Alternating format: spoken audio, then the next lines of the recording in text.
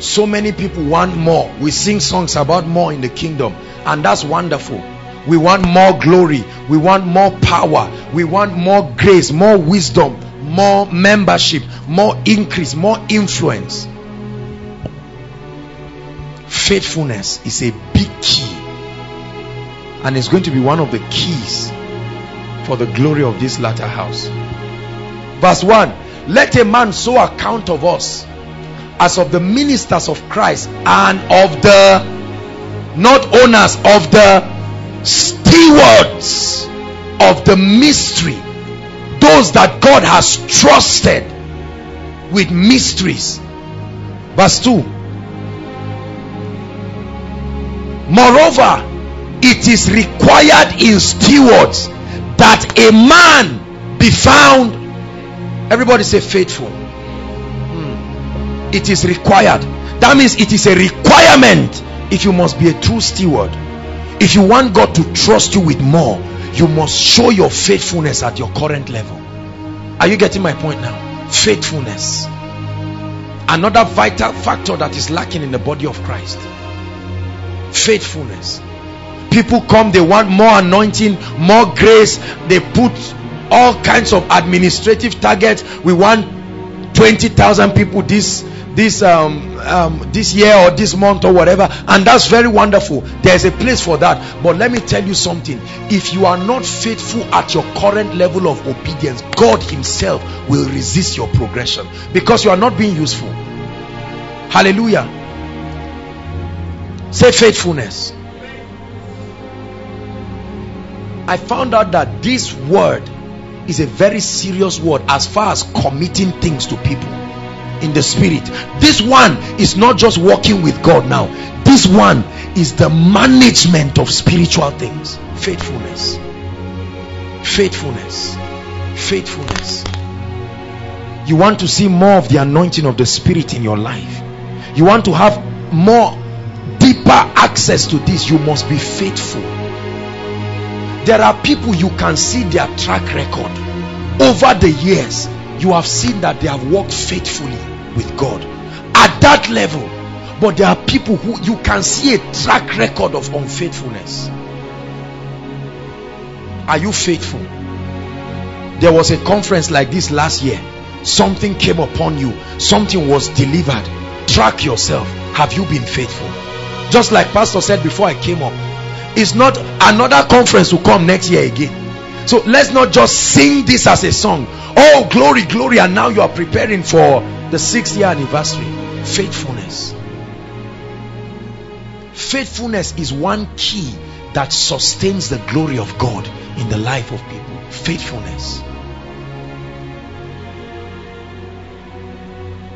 The ability to make the most of what you have now with gratitude and thanksgiving, knowing that it is already prophesied that the path of the just is as a shining light. It's not something you die. You see, there are so many people, and then again especially ministers. Somebody, you got a job, you just finished school, God bless you and say, okay, get a job of 20,000, start somewhere. And this impatience, you are not faithful. You are fighting with everybody in the school or in the company, and you say, Lord, I must be a CEO in this life. You will not be. I'm telling you, you will not be until you pass that faithfulness test. At every level, God will test you. He will go through. I'm going to show you from scripture, because you must understand this one. I know that not everybody here may be a member of King's Glory Ministries. There are some, maybe pastors and ministers scattered around. I'm sure some of you just came with a lot of zeal from your different ministries. What can I catch that I'll run with for 1 year? Sit quietly and let me educate some things out of your mind, because many of us have in the name of wrong mentorship, we've received all kinds of garbages by people. Question: how did you grow and become an adult? For how many years have you been eating every day except when you are fasting? Did you ever complain? Faithfulness. You take your bath every day, eat every day, right? Do the same things every day, and look at what it has produced. Your faithfulness changed a baby and made an adult out of that baby. Faithfulness. You must be unfaithful. If God gives you this level of anointing, He's watching your dispensing it, watching your faithfulness, watching everything, and then He will measure 1,000 cubits for you again, and you go deeper. Some people have remained at the same level for a long time. And now I'm not just talking about ministers who are just starting. There are ministers, and some of them are even fathers in the faith. You know they've not backslidden, but you know that they stopped moving up. Something happened. Hallelujah. I should be able to see your life next year and know that there is a shift. You shifted. Something happened. Faithfulness. Let's look at one scripture. Luke 16. Jesus. Luke 16.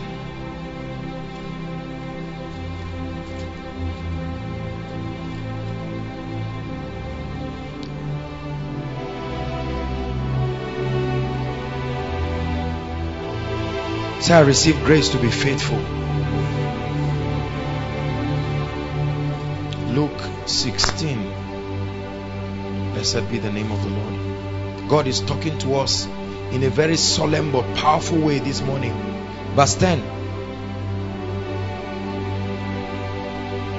Verse 10. Yeah. Can we read? 1, 2, read. He that is faithful in that which is least is also faithful in much, and he that is unjust in that which is least is... Okay, just stop here for a while and let me explain this. Notice the English of the Bible. It didn't say he that is faithful in least will be. It said is already. In other words, I can see your next level by your management of your current level. This is scripture. It said he that is faithful in least is also faithful in much. In other words, show me, David, how much you will be a king. Let me see what you are doing with the sheep in the wilderness. Let me see the way you tend. Let me see the way you protect them. Let me see the way you provide. You are already writing your exams for the palace. Are you getting my point? David was faithful. Nobody saw him. Nobody came to supervise him, but he was faithful. He taught the lion, he taught the bear, he risked his life. He showed that he could be a shepherd indeed. And God said, this is what I'm looking for. This is what I'm looking for. There are so many of us. You want to become pastors, you want to become this. Are they not seeing what I'm doing? They are seeing. You are not trying. You are not being faithful. As simple as that. Faithfulness. Faithfulness. This is one big secret. That's why a ministry can remain at a particular level for 10 years and never move further, because that is the only level they will make the most impact for the kingdom. If God takes them higher, they start nosediving. So God says, remain at this level and be faithful. But the day you step up in faithfulness, everything around you steps up to faithfulness. There are many of us, God has committed certain things in our lives, and everything just disappeared because we were not faithful. Some of us, God committed resources. Some, God committed opportunities. Some, even God committed anointings. There are many of us here. There were times in our lives we walked in certain dimensions, and you know that looking at it now, something happened on the way. You know what happened? Lack of faithfulness. It's lack of faithfulness that will bring about carelessness in people's lives. Faithfulness. Faithfulness. Faithfulness. Faithfulness. Matthew 25. Let's look at an interesting story that Jesus gave.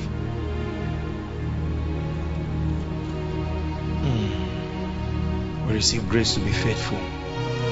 Matthew 25 verse 14.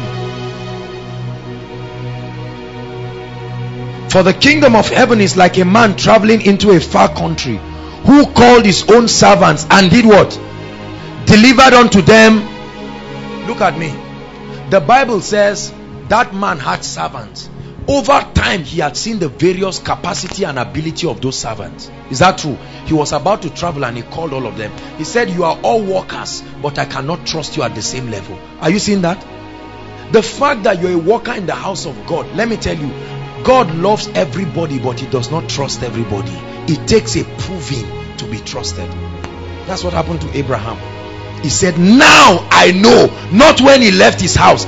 He would have changed his mind even on the mountain. Now I know that you fear me, and I swear that in blessing I will bless you. Hallelujah. So this man gave unto one 5. Let's read on. And unto one he gave 5 talents, correct? And to another 2, and to another 1. To every man, what was a parameter that determined the level of giving? According to what? Their prayers. According to what? Their capacity to manage the resources. And you will see at the end of the parable that he was correct for doing what he did. That's why you see certain people, you see, you can see someone praying and fasting, and what is looking for, God takes it and gives somebody else. And the person said, I prayed so much, I did so much, I didn't get it. You must be doing something for it to come this cheap. It's not supposed to come that way. Faithfulness. We don't study some of these things, and this is what short circuits many of us from entering certain deep dimensions of glory. But I pray that from this conference, light will break out in the name of the Lord Jesus Christ. Verse 15. According to his ability, and straight he went away with his journey. Verse 16. And he that had received 5 talents went and traded with the same and made 5 talents. 17. And likewise he that had received 2, he also gained other 2.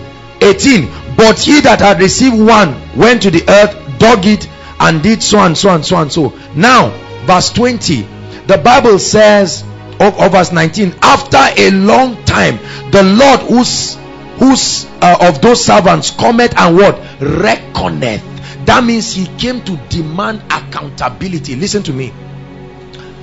At every phase of your life, you will find seasons where God will call you and take periodic inventories of the grace that he has given you, the opportunities that he has given you, the access to light that he has given you.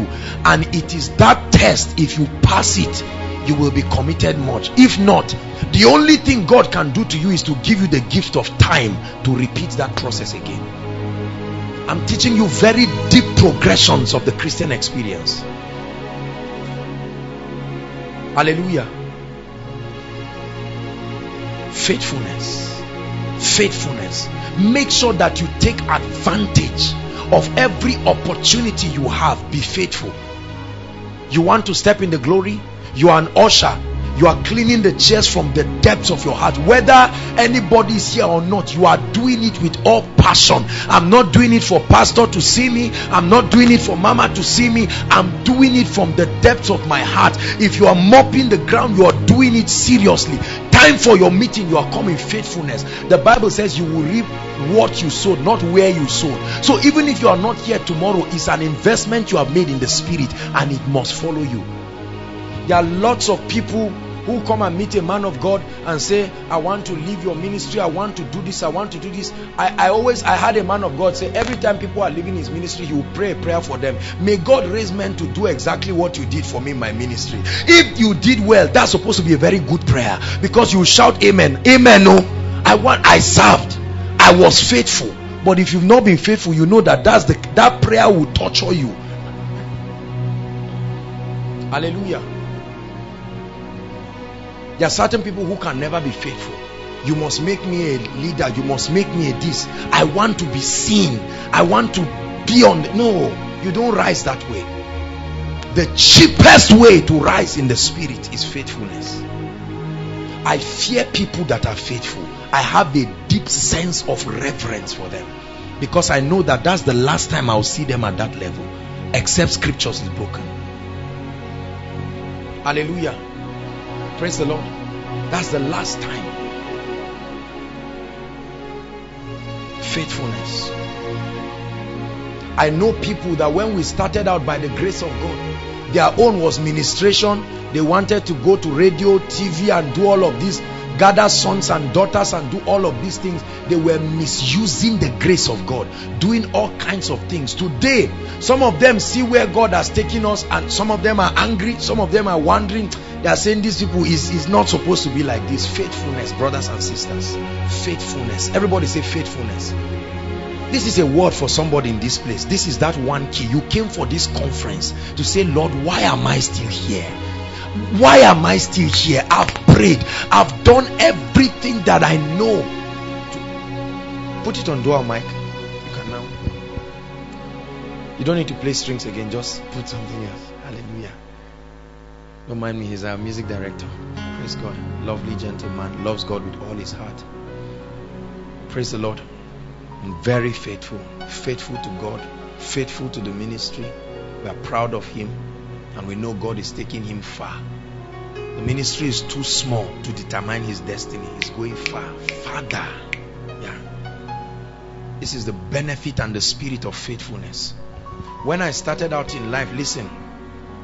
As at 1994 or 95, I used to play keyboard for a man called Reverend Emmanuel Amechi. You know, sometimes people just think that when you see a man of God, you just believe that he evolved from the sky and just fell down and started ministry. You need to find out the story behind the glory. There have been proofs of faithfulness over time. Hallelujah. I was playing keyboard pastor for a man called Reverend Emmanuel Amechi. They were part of the people that went to preach for Obasanjo. I would trek or take bike from my own money, from my pocket, and go to the church. I had our local assembly. When we finish, I will go there and I'll be playing keyboard. Nobody ever told me thank you once. Thank you. But God is my witness, whom I serve with my conscience, that I gave my best. I was never dreaming of ministry. All I knew was, Lord, it is a privilege to serve. It was a small church, they just started. I gave my best to God. It's my own keyboard I'll carry at home. It was no rent. I will carry it. Sometimes I will trek. It was even my parents that they said, this is a young boy, this is too much for him. But I said they should leave me. The only thing I got as a reward from that ministry that I can remember is one bottle of Fanta when they were launching the overseers at this thing, and one cassette. Hallelujah. And I was faithful. Faithful. If you are not faithful in another man's vineyard, what makes you believe that God will commit to you your own? This is a message to somebody. Faithfulness. People sit down, they are designing ministry. I want to do ministry. This ministry is not a sprint. It's a very serious marathon. You will be tired one day, except you are trained and built properly. Faithfulness. Faithfulness. Some of us, God gave you a small shop. You are there complaining and grumbling. How much am I getting? 300 naira recharge card. Oh God. And God says you are not. And you keep shouting, I'm a millionaire. It's coming. It's not coming. It's not coming. I'm not prophesying doom. I'm just telling you, you are killing that prophecy. He told his son Timothy Paul, he said, war a good warfare. It's not just prayer. Partner with that in your obedience. Align with this prophecy to come to pass in your life. God sees the way you are faithful in this recharge card business. You are making 200 naira a day, but you are faithful. You are saying, Lord, I will be faithful in tithing. I will be faithful in giving. One day you are sitting down and a brother comes. All you have is 1,000 naira and is in a dire situation, and God tells you, just give it to him. This is your whole, oh God, I've been working 5 days, and you give. God say, you did this for me. Increase his level. Somebody comes from nowhere. You just get up in the morning and come back with a blessing you cannot account for. Many of us are struggling too much. Could it be that we have neglected faithfulness? I know this looks very little. It doesn't look deep, but it controls much in the spirit. Say faithfulness. Are you just doing what you are doing in the ministry because you feel threatened by the presence of Pastor Kola or the leaders? Are you just doing what you are doing because, he got you born again, so that's solidarity, let me just behave myself here? Or have you gotten a revelation that is beyond King's glory? That you say, I will be faithful with my life. I will be faithful in service in the house of God.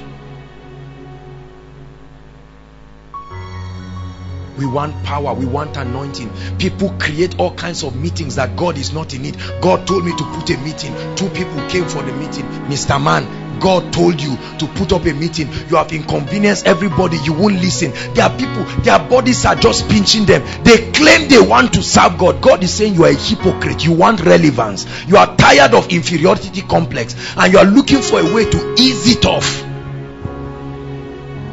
They don't want to serve God.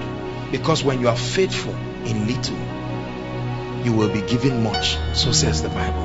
One more scripture.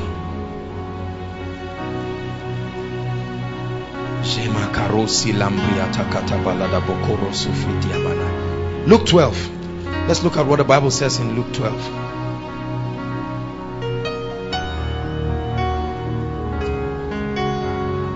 Is somebody learning something this morning? The protocol of the glory. This glory of the latter house, it will not just come haphazardly. There are laws, there are principles.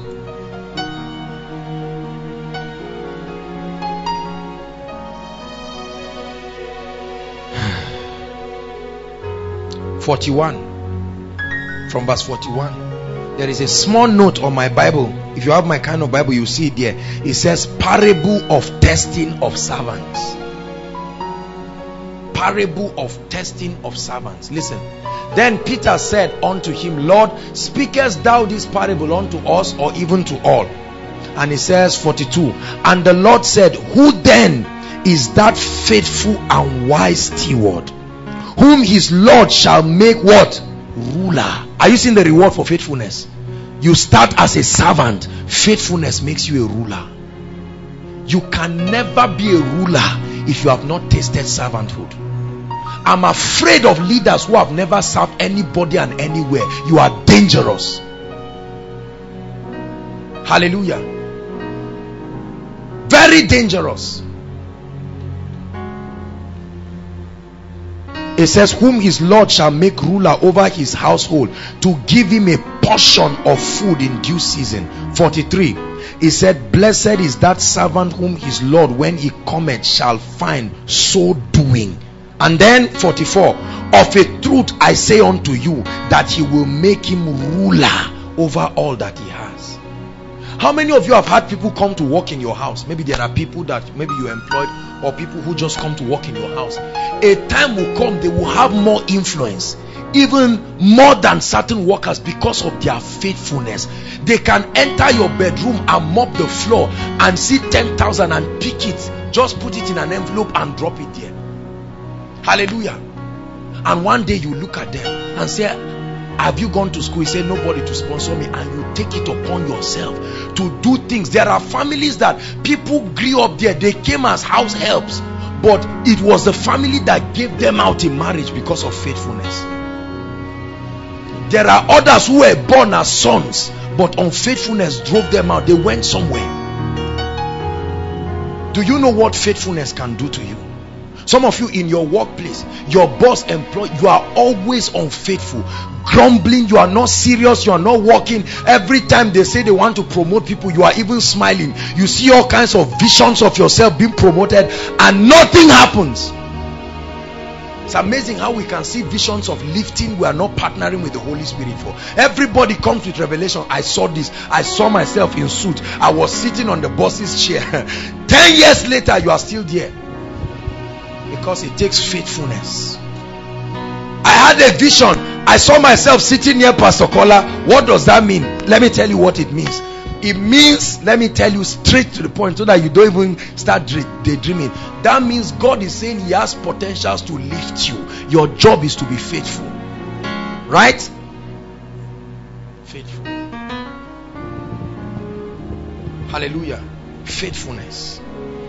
I remember last year when I came in and I saw Yavala, we're all together in Abu, many people. Kazayat, he was the prayer secretary of FCS.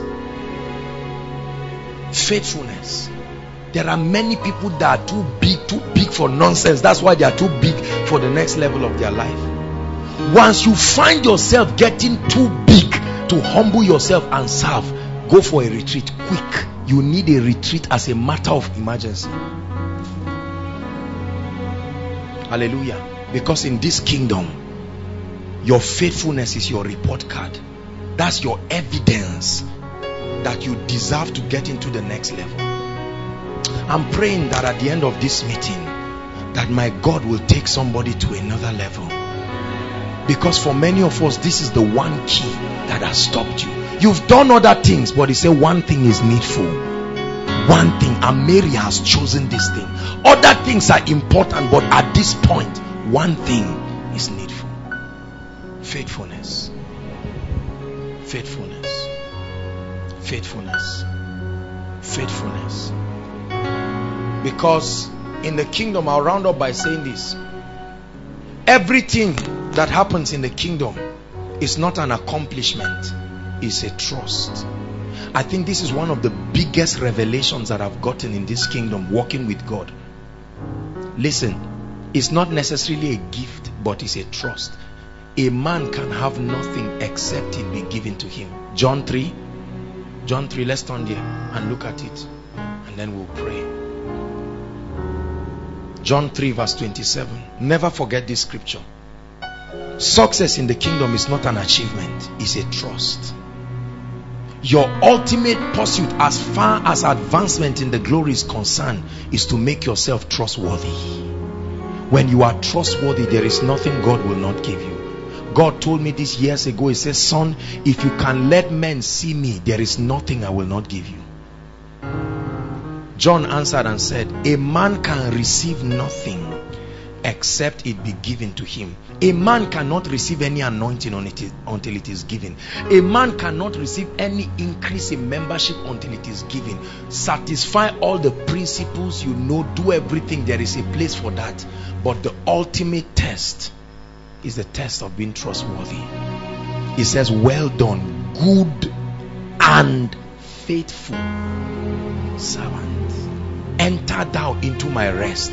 I will commit to you. I will make you a ruler.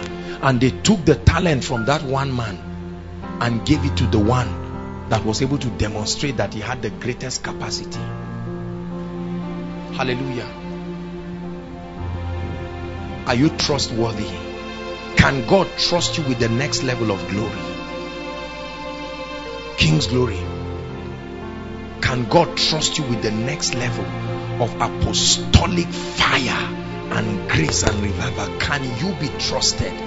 It's not like it's not available. It's available. You don't claim it. It's a trust.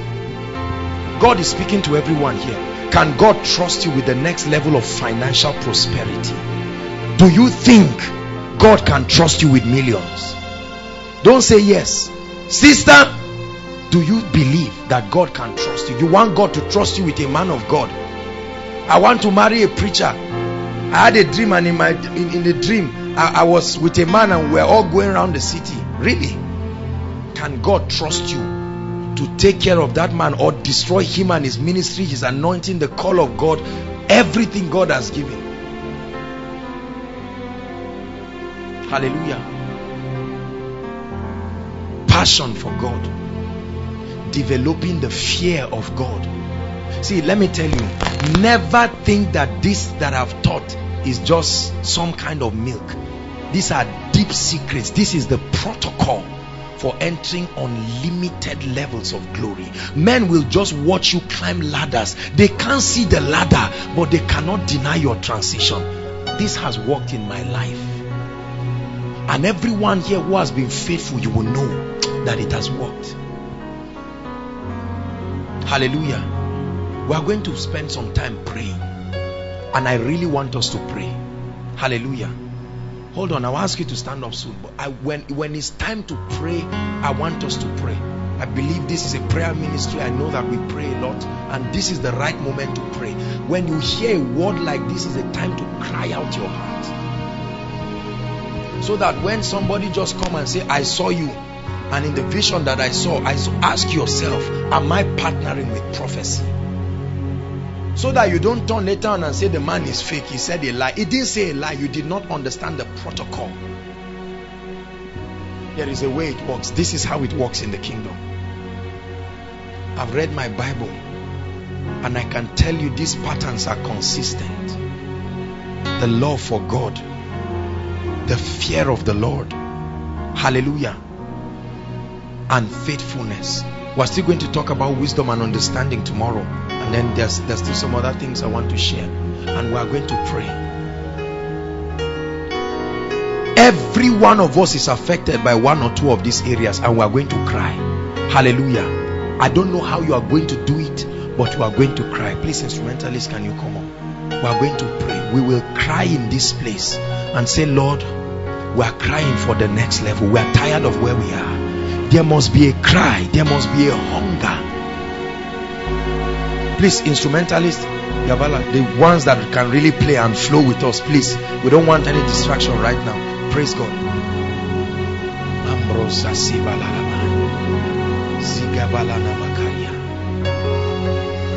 When I started out in life, today, let me tell you the truth with all humility, I am amazed to see what God is doing in my life. I hear the things that people say about me. I've had the privilege of access. I've been to many places, and I see what God has done in such a short time. And sometimes I look at myself at the mirror, and then I just start crying. I said, look at what God can do with anybody. This is what can happen to you if you are yielded. Let me tell you, there is nothing special about me. There is everything special about him. Is what he can make with a man who makes himself available. Today, by the grace of God, we've seen all kinds of fearful walkings. You know, the Bible says fearful in praises, doing wonders. I have seen things that have made me afraid. The hand of God. He said no man can do these works except God be with him.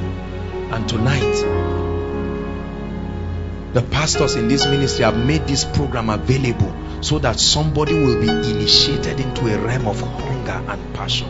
Tonight, forget about your title, forget about whatever, whether you are a pastor in which ministry, you are most welcome. It's time to remove that title, throw it away, and let's cry before God. I don't want to know whether you are the commissioner for whatever. We are going to cry before God. You are going to humble yourself and break down and say, Lord, this is it. My spirit bears witness that this is the deficiency in my life. This is what has stopped me. This is not just about ministry. This is about, the glory is not about just ministry. The glory is about stepping into. There are many financial apostles that God wants to commit. Part of the things that will happen to the latter house. Let me tell you something. I keep telling God, hear this. Hear this. I must say this to you. Mike, this is transposed. I asked God a question. I said, Lord, why are you so meticulous when it comes to committing resources to people? And God took me through a journey, and when God finished that journey, I said, you are just indeed. You deserve to be God. I saw the reason why God can never, please listen to me, commit certain levels of blessings. We all need blessings. There are ministries that need all kinds of things, you know, and this and that.